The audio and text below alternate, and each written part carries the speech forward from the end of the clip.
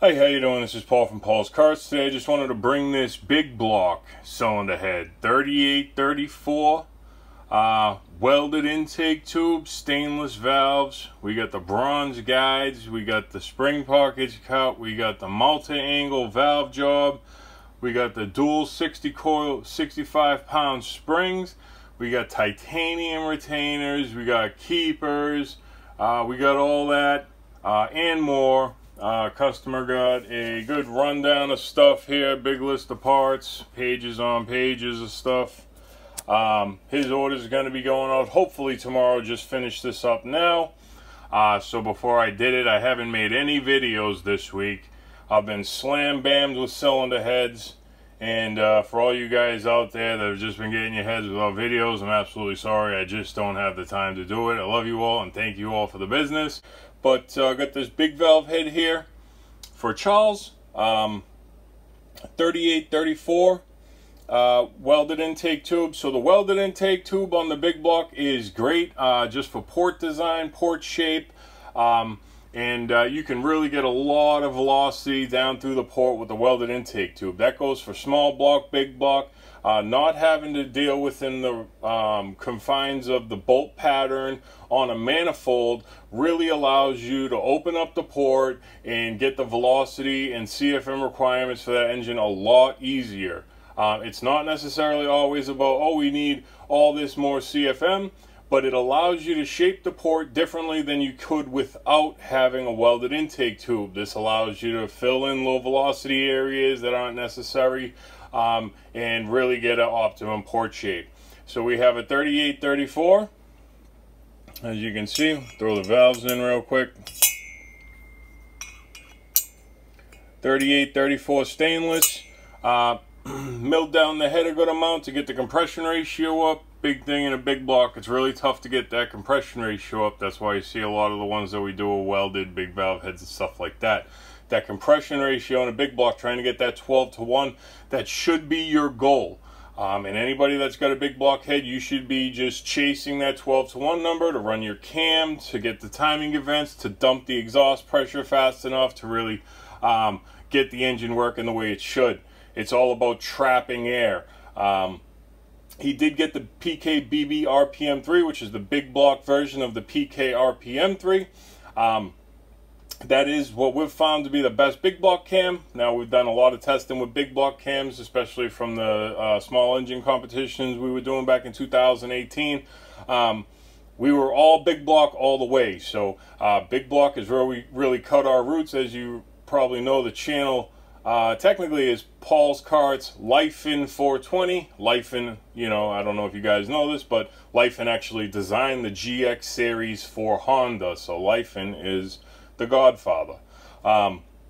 So we got this welded intake tube, 3834 multi-angle valve job. Now, I've said it before, one of the most important areas on the engine is getting the air in and around the intake valve. So, you know, before the seat and after the seat is the most important part of the entire engine. If you think of an engine as an air pump, and you're trying to get air in and out of it, compress it with some fuel and spark it off to get onto that compression stroke, the biggest impediment to getting that air in there is this intake valve being closed in the way. So getting air in and around that intake valve is the #1 goal for any cylinder head designer, for any engine builder. Once you get past like ring seal, stuff like that, it's cylinder head flow and getting that air in and around that intake valve. So the way the port is shaped in the bowl and the transition to the seat and out of the seat is really the main focus, or should be the main focus, of anyone doing cylinder heads. When we've done work on the flow bench and stuff like that, you could do major work upstream in the port and major work on the seat area, and the work on the seat area is going to net you bigger gains every time. It's just because that seat and the way the air flows around that seat is the main area of focus on the cylinder heads. So getting the air through this little area right here is the main focus of porting and doing the cylinder head. So if you had to pick between a very well ported head, or getting some real good seat work and approach on the seat work would net you probably more CFM and more power, therefore, than the port work. So this shape, especially in big blocks where you have thicker seats and you can really get a good seat design on there, this is where it's make or break in big block heads. On small block heads, the seats are so small that I know this is going to sound horrible coming from a cylinder head person, but you really cannot get an ideal seat design on a small block head. I know that sounds weird, but the seat is too thin. You actually need a little bit of seat material to be able to cut the right angles. You can get, within the small block heads, we work with what we have and we get that to flow the best. You obviously want to go with the nice 32-28 over a 27-25, obviously for its obvious reasons. But even on the 27-25, the seat, the width of the seat is like, I forget what it is exactly, but it's like less than a 1/4 inch. It's like an 1/8 inch thick seat wall. So that's really small. So once you get in there and you pour and you blend it all to the port and stuff like that, that gets knocked down even further. Then you start cutting your angles on it, and you're left, I mean, if you take a seat out that's actually been finished and blended to the head and seated, and then you just cut that seat out, it's like a little piece of tin can that's left in there. There's really no seat in those things. So that's why we went to such a extent and time-consuming process to bring those seats to the market in the small block stuff. Everyone says like, oh, we have non-touching seats too, and they're just using other standard seats that are out there, something like just putting in an intake valve. And yeah, obviously the intake valve is not going to touch the exhaust valve, but when it comes to a 32-28 seat setup, we've messed with the IDs, the seat material, and other factors besides just the OD of the seat to get those seats to work so well. So enough about small blocks, so back to the big block. So when we do our angle valve job, we'll cut, we'll probably start off with the 60 just to get some of the seat material out of the way, and then we'll come in with our radius cutter, and we'll cut the radius into the chamber or start it.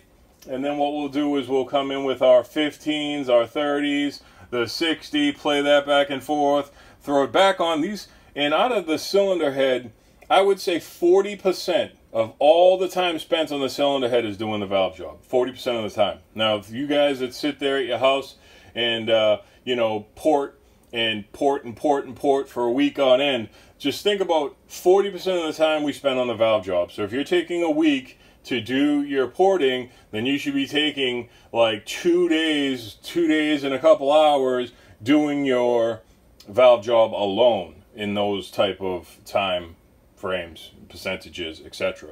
And you know, guys that work at home, that's fine. I mean, if you have the skills in your hand, I could be in a cave. You know, it's not the walls to a shop. It's not anything besides the man with the tools that does the job. So I'm not, you know, if you're at home doing it, I used to do it in my kitchen, believe it or not. In my kitchen, I used to build engines, and that kind of grew and grew and grew and grew. But it's the person with the skills. You know, I hear guys that are out there marketing as, you know, they'll say stuff like, oh, fabulous new facility. And is the facility building the engine? Think about that. Is it the facility or is it the man with the tools? Because a facility can hire guys that make $7 an hour. And I wouldn't want any guy that's making $7 an hour that didn't even graduate, that doesn't have his GED, porting on my cylinder head, trying to get what he thinks looks like a good flow through that, just to sell a part. Any cylinder head that leaves here is touched by me and only by me. I don't have employees that do cylinder heads. We have guys that will do shipping, family members that do some of the websites and office work. My father, my wife, my daughter help with shipping. We have a dedicated guy for shipping. He'll also do some of the deliveries and stuff like that. But ordering, keeping stuff in stock, and doing the cylinder heads is yours truly.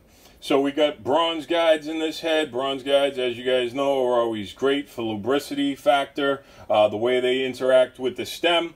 You want to keep 1.2 thousandths between the stem and the guide. That's the minimum distance of 3 oil globules. So 3 oil globules is 1.2 thousandths. So that is the distance between the stem and the guide. So just in case you have a little bit of pinch points during that, having a bronze guide rubbing on the valve is much better than a steel valve because of the lubricity factor that bronze guides have. When you guys get your cylinder heads, even if it has a great valve job cut into it, you definitely want to go into always lap your valves. We'll always send this little bag with the valves in it. It always has this little note how to lap your valves. I even give some tips on how to really get a good seal, stuff like that. So always lap your valves. Lapping your valves, guys, is so important. If you guys are out there racing every week, you know, and you bust your head off to check your head gasket, lap your valves. Any chance you can get to lap a valve, if you're in there, lap your valve. Lapping your valve is only going to help you. I just saw on Facebook maybe or YouTube those quick little shorts videos where a guy's on a 30 machine, he's doing his pressure test, and I've done this before in the past and I know it's the truth, but he takes one human, he'll put the valve in, he'll do his pressure test, he'll pull his vacuum, it'll pull -8 bar or -7.5 bar.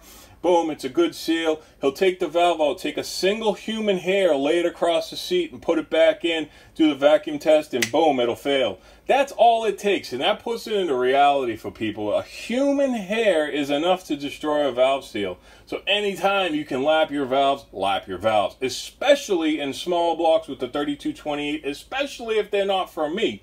We've tried to remedy that problem. There's still very thin seats in a small block, and you guys still do push them to the max, especially if you're on gasoline. Always lap your valves. Methanol, one of my cylinder heads with those custom seats in there, you're probably going to have less problems, but always check your valve seal. Besides piston ring seal, valve seal is it. There's no, you can get all the air in. You can have all the compression, static compression ratio in the world. You can have your cam timing to trap this mixture perfectly. But if your ring seal's not there and all of that stuff is just squeezing past, going down into your oil, there's a reason for that. Your valve seal is everything. So you got to have great piston ring seal, and you got to be able to seal that up and bottle that up, because having that bottled up is what's really going to bring your power level from, say, like 1.5 to 1.7 horsepower per cubic inch. Now that's a big difference, and that's what we try to aim for here, is that difference in horsepower per cubic inch. So my wife just got here. She just walked in, kind of interrupted things, so I'm going to end this video now. I'm Paul. This is Paul's Karts. Check out the website, paulskarts.com. If you need to contact me, you can go to the Contact Us button on the site. That's through site contact. You can contact me through email at paulskarts@gmail.com, or you can text or call 781-492-7358. Guys, thank you for watching. I'm Paul. This is Paul's Karts, and until next time, guys, have a nice day.